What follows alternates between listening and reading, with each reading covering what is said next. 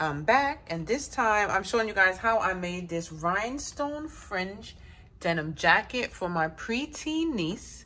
How cute is that? If you're not already subscribed, man, I'm already getting tongue-tied. But anyway, as I was saying, if you are not subscribed to my channel already, go ahead, hit that subscribe button.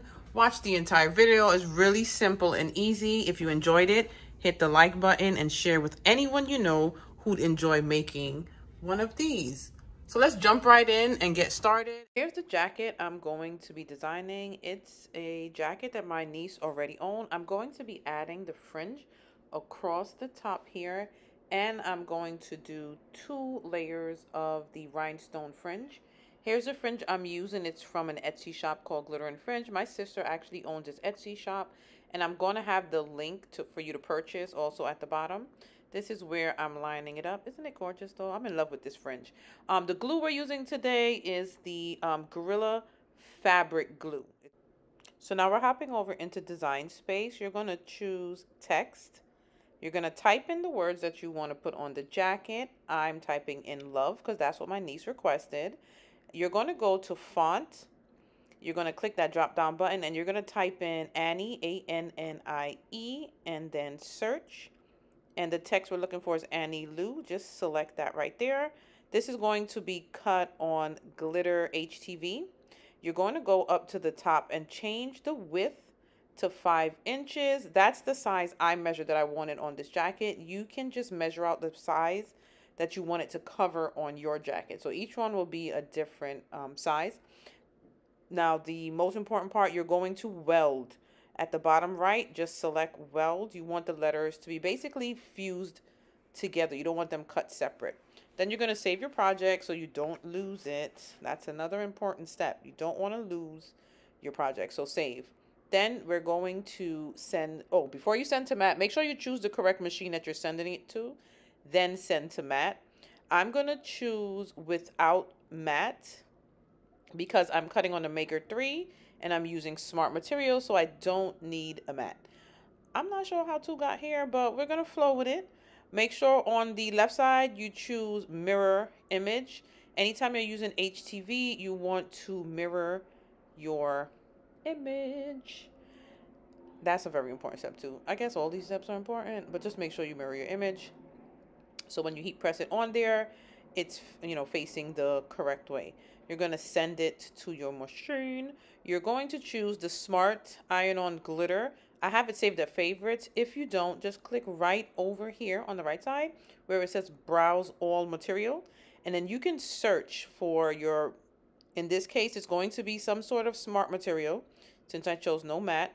And then, you see at the top there? Right there. Smart Iron-On Glitter. You see the star to the right there? You can click on that star and it'll save as your favorite. So every time you send to machine, it'll be right there at the top for you to choose. No guessing game and searching. And that's it. See that little red button? That's just warning you to mirror. Just as a reminder, because sometimes we forget and mess up. So that's it. Send it to the machine and we're done. How simple is that? Now it's time to cut, weed, and press onto the jacket. So here we go. I loaded it in the tray.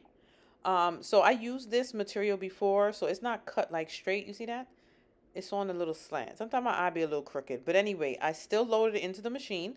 When I press the button, you see the machine took it. So we're good to go. Here, the Cricut is basically scanning to make sure that you have enough material before it starts cutting. So with the Maker 3 and the Explore 3, that's what they do. They scan, make sure you have enough material before it starts cutting. So once it loads, you see the little arrow that I just pressed. That's telling it to start cutting. I'm not going to necessarily keep the camera on here for y'all to have to be bored just watching it cut. Because, ain't nobody got time for that. Y'all already understand what it's going to do. It's going to cut out the letters. Right? So here we go. Nice and cut out. I just trimmed off the part, the extra material that I had there. I have my weeding tool. I just nick the corner and I peel down. It's pretty thick. And honestly, I feel like I wasted a lot of material. Look at the little end piece. But anyway, I'll show you what I did with some pieces that was left over that I still could use. You're going to take your time. peel around those edges because you don't want it to really mess up. So here's what I'm talking about, where look at all that empty space there. I could use that for something else. So I laid it right back down. I'm just going to press it down, put it to the side. Even though it's smart material, it won't be able to like load in like that again, but I can use a mat and cut that extra material. So I'm going to save it. Now you're going to see words that you ain't seen me put in the Cricut, but don't worry about that. I filmed this part way before I did the recording for the video, but I wanted y'all to see how I did it anyway. So I was making two separate jackets. Here, you see I lay it back down, try to like smooth it with my hand a little bit. Because if you don't have to, don't waste no material. No matter what brand it is, it's still our money. Let's try to put it aside. You never know. You could find a small project and you could use a little pieces. If you want to dot an eye, make a little heart or something, just save it. So I made sure the design is at the end and then I'm not clipping off the design I'm actually using today. Took a little scissors from the side and trimmed that piece off. So I can use it next time. You never know. Don't waste. Now I'm finished weeding out the big pieces and the edges. And I'm going to show you the small pieces. I know sometimes it's hard to the eye because, you know, I don't see that good either. I got to wear glasses to see far. So I understand. So what you're going to do is you're going to bend it right where the little holes are. And you're going to see it. You probably don't see it in the camera, but when you do it at home, you'll be able to see it better. See how you bend and then it'll show you the line? And you just weed that little piece out. That worked for me. I understand. I don't know what happened, but I used to have 20/20 vision, but that went down the drain with age. Now I got 4 eyes, but it's okay.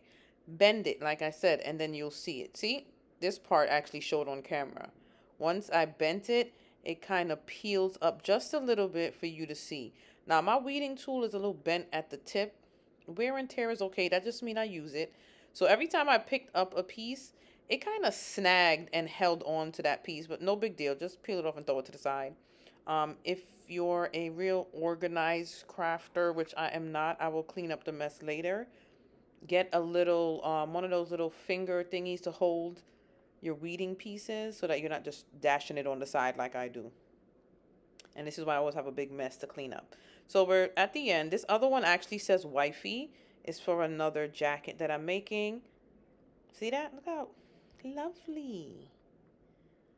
I like weeding. Some people don't like weeding, but I like it. So I just clipped off the piece because I'm going to use them for 2 separate things. But for today's project, we're going to be using the love. There you go. There you go. Now with the, what is this called again? I don't got a good memory. If you know me already, you know I ain't got a good memory. The fringe, there we go. The diamond or glitter fringe, whatever you want to call it. So what I did, I measured how far it goes and just about 4 inches because she wants the words underneath the fringe and not above the fringe.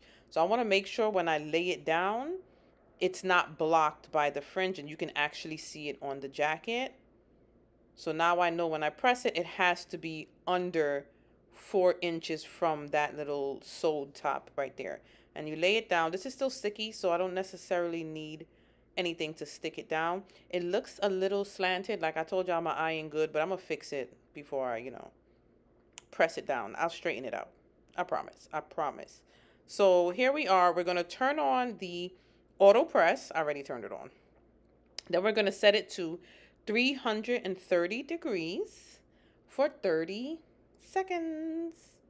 Also, if you want to save this setting on your auto press, change the settings, put it to 330 degrees, change to your 30 seconds, and then you can choose which number setting. You see at the top, it has 1, 2, 3, and 4, and hold down that number, and you're good to go.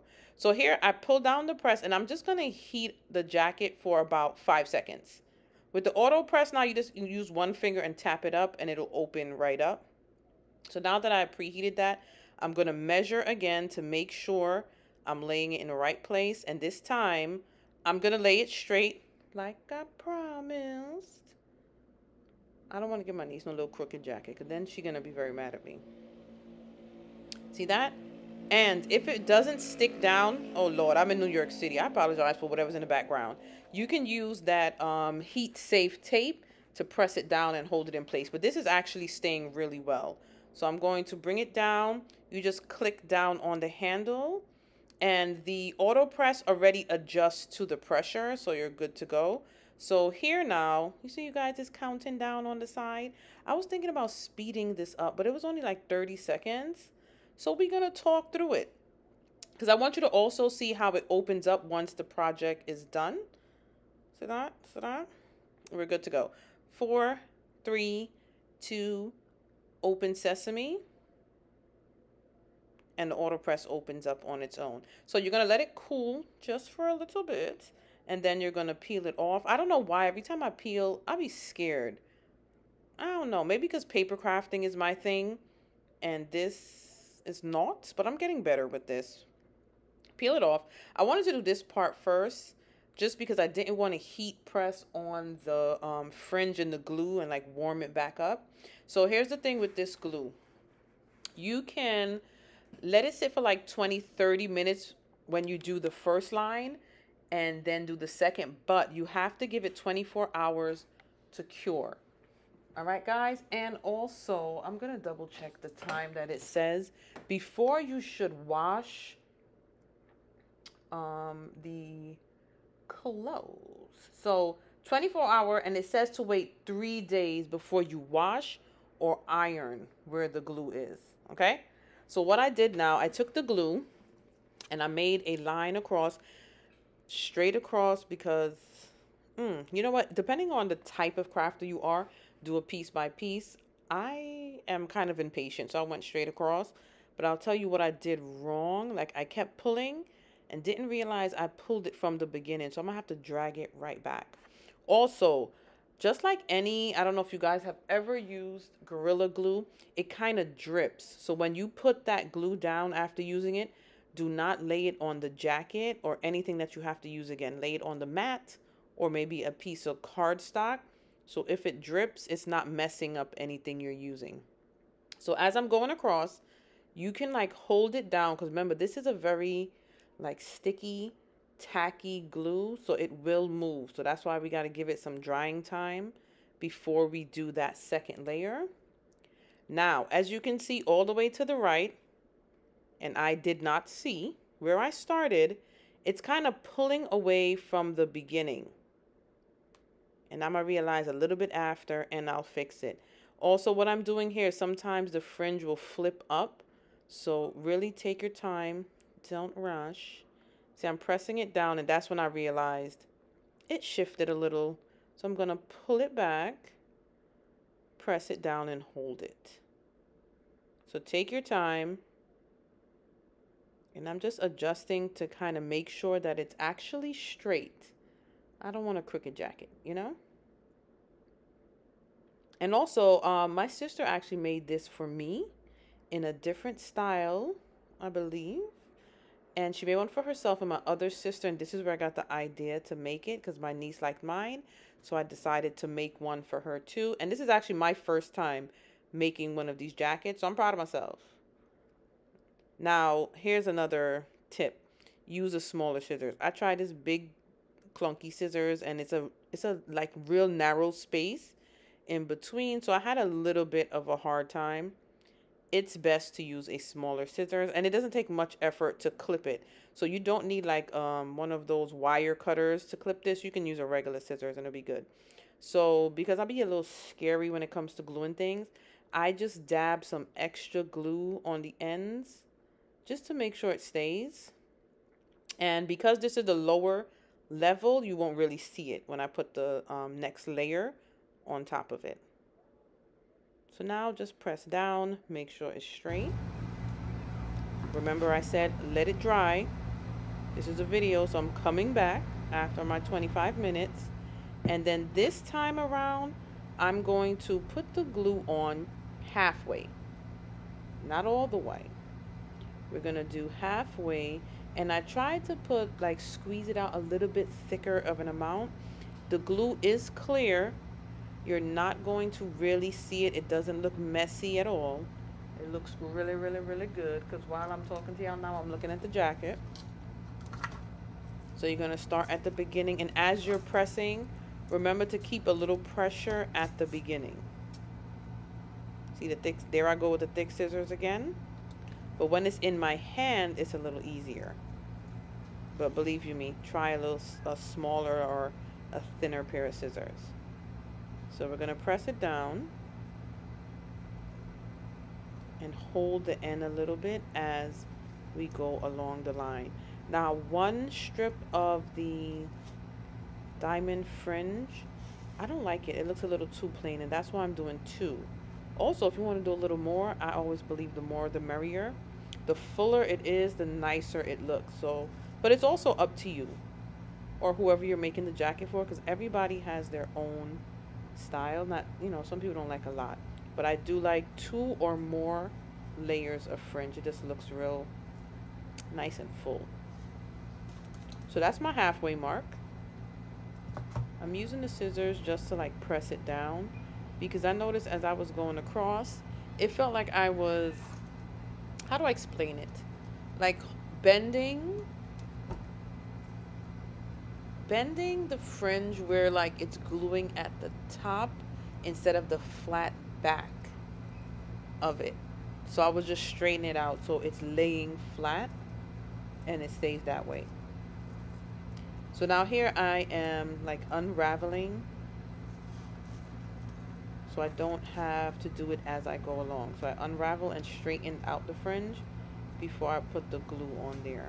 And remember, as you're going, try to hold down the beginning part where you're at and place the glue, not when you're placing the glue, but when you're pressing down the fringe.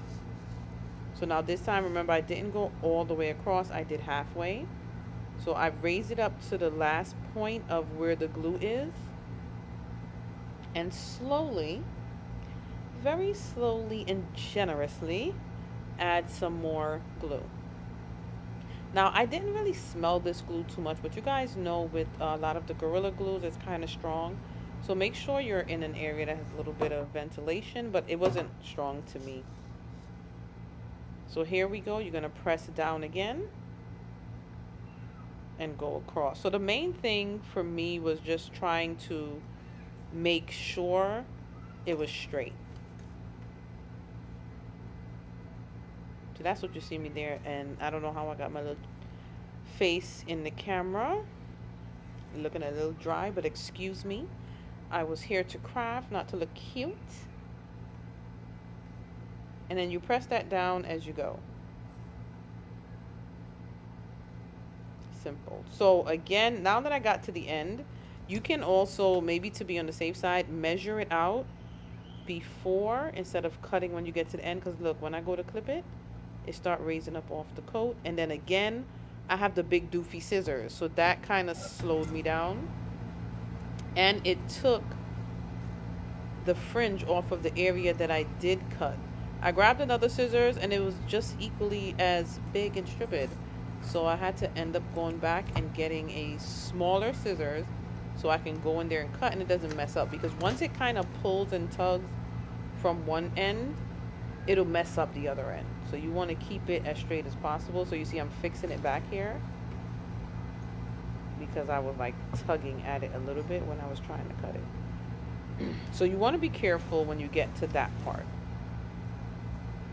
See, now I'm showing you at the end here. I just need to clip it off right there, and those scissors just wasn't it. So I'm gonna run off and get a smaller size scissors, which is actually the scissors I use to cut my sticky things. It's a Fisker scissors, but it's a non-stick scissors. Not saying it won't stick to glue. It's not for glue, but I'm just explaining the type of scissors I use. But just use something small. So now it fits right in that groove perfectly, and I can just clip it off.